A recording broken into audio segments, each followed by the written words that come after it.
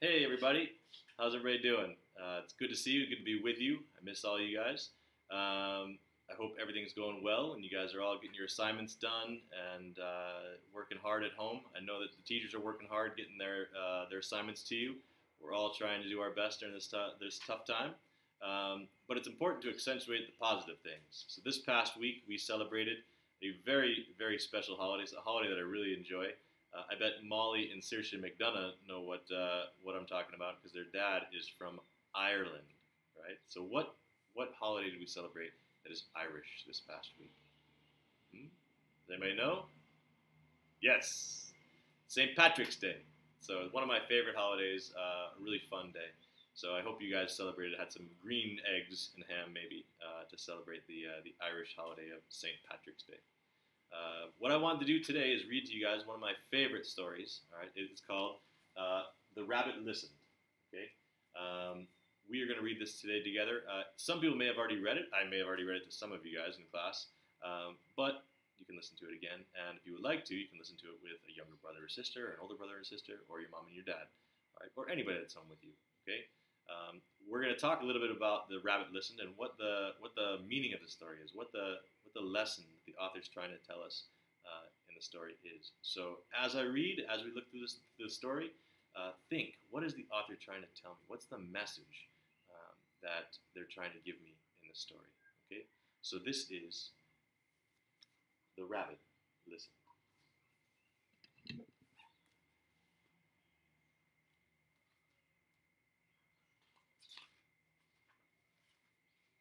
One day, Taylor decided to build something. Something new, something special,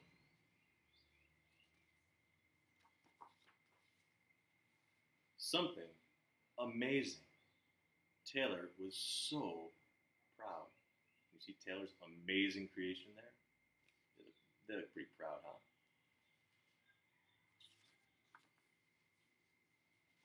But then, out of nowhere, what happened?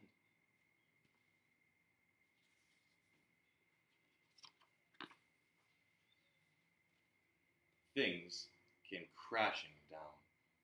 Taylor doesn't look too happy, does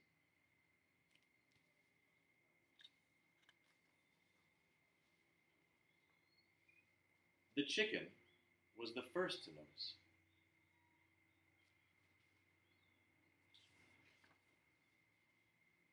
Cluck, cluck. What a shame. I'm so sorry that this happened. Let's talk about it. Cluck, cluck. But Taylor didn't feel like talking. So the chicken left.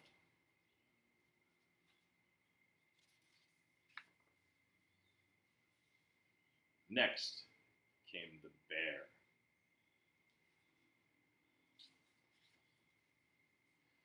Gar, rar, how horrible! I bet you feel so angry. Let's shout about it. Gar, rar, gar. But Taylor didn't feel like shouting, so the bear left. That looks like an angry bear, huh?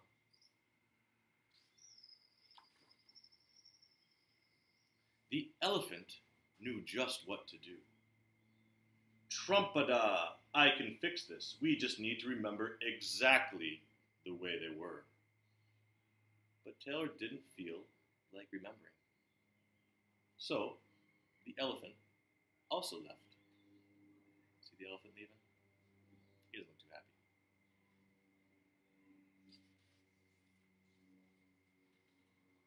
One by one, they came. The hyena. Hee hee! Let's laugh about it. The ostrich. Gulp. Let's hide and pretend nothing happened. See the ostrich with his head in the sand? The kangaroo. Tisk tisk. What a mess. Let's throw it all away. And the snake. Sss, let's go and knock down someone else's. That snake's not very nice, huh?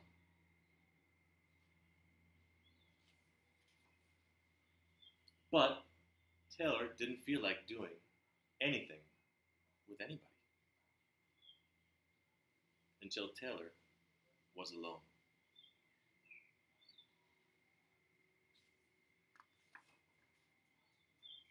In the quiet, Taylor didn't even notice the rabbit. See the rabbit coming in? But it moved closer and closer until Taylor could feel its warm body. See the rabbit just sitting next to Taylor? Together, they sat in silence until Taylor said, "Please, stay with me." The rabbit listened.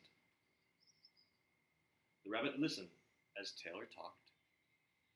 The rabbit listened as Taylor shouted. See Taylor shouting right here?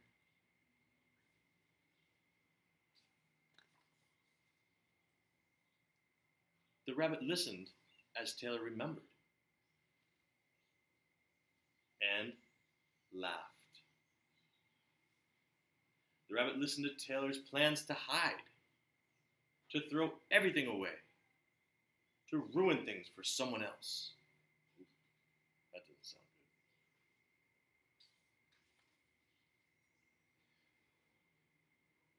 good. Through it all, the rabbit never left. And when the time was right, the rabbit listened to Taylor's plan to build again. "I can't wait," Taylor said. "It's going to be amazing."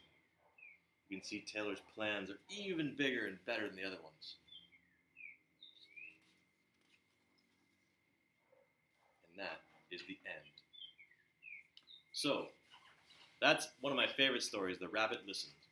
Okay? What do you think the author is trying to tell us? What's the message of the story? Think about it for a second. All of Taylor's friends, the hyena, the elephant, the bear, the ostrich, they all came to try and tell Taylor what he should do. But Taylor never felt like doing any of those things. But in the end, the rabbit came. And what did the rabbit do? The rabbit did something that's really important. Did the rabbit tell Taylor what he should do? No. The rabbit simply listened to Taylor. And the funny thing is, Taylor ended up doing all of the things that each one of his friends before had said to do. But he did it on his own. Right? And the rabbit just listened. Until in the end, Taylor decided that he wanted to rebuild. And so, what do you think? What do you think the message of the story is? Tell someone at home. What do you think the message of the story is? What's the author trying to tell us? I think that it could be. Well, what do you think? What do you think? I think what it could be is that sometimes people don't want to be told what to do. They just want to be listened to. And so one of the best things that you could ever do for anybody that's having a problem or having a bad day is simply listen to them. And I think that is really important in a time like we're in right now. When we're at home, we can be frustrated. Our parents can be frustrated. We can be frustrated. I can be frustrated. And so it's important that people listen to us. Okay, instead of trying to fix our problems, they can listen to us, and then that way we can try to fix our own problem. Okay, so again, that is The Rabbit Listened, one of my favorite stories, and Miss Russell lent me this book. So if you want to grab it when we come back to school, it's in Miss Russell's office. Okay. Guys and girls, I hope you have an amazing day today. All right, have an amazing weekend coming up. Stay safe and stay happy. Okay? All right, I'll see you guys soon.